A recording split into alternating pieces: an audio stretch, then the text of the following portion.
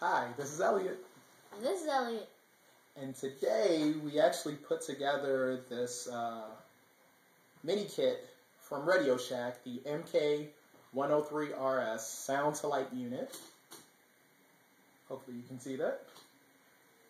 So it took us like an hour, right? An hour. We actually put everything together. Hopefully you can see this. Oops.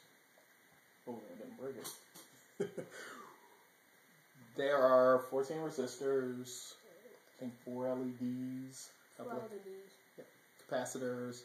Took us an hour, and what we're going to do is try it out right now. So this runs on 9-volt battery unit, so I will let you have the honors. Thank you. Ooh, I do see lights. Yeah.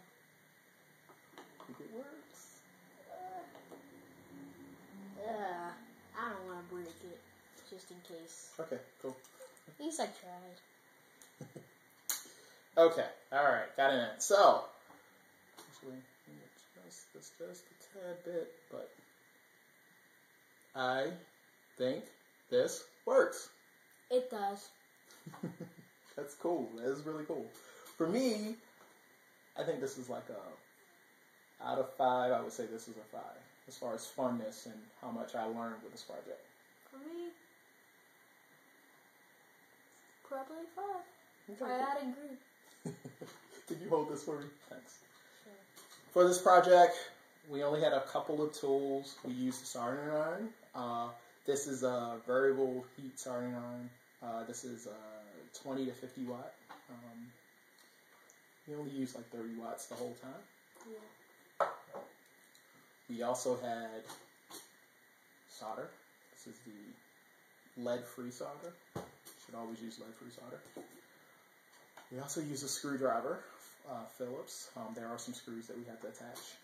Like there wouldn't be? We also use a sponge to clean off our soldering iron. After every single solder, we wanted to make sure we had a clean surface, so we made sure that we kept our tip, our iron tip clean. And I think that was it. Did I forget anything? Yes. Fingernail clips. We actually use this because it's easier for him. We could have used snips, but I think some of the snips that I have are a little bit bigger, but this was actually pretty easy for you to use, right? Yeah.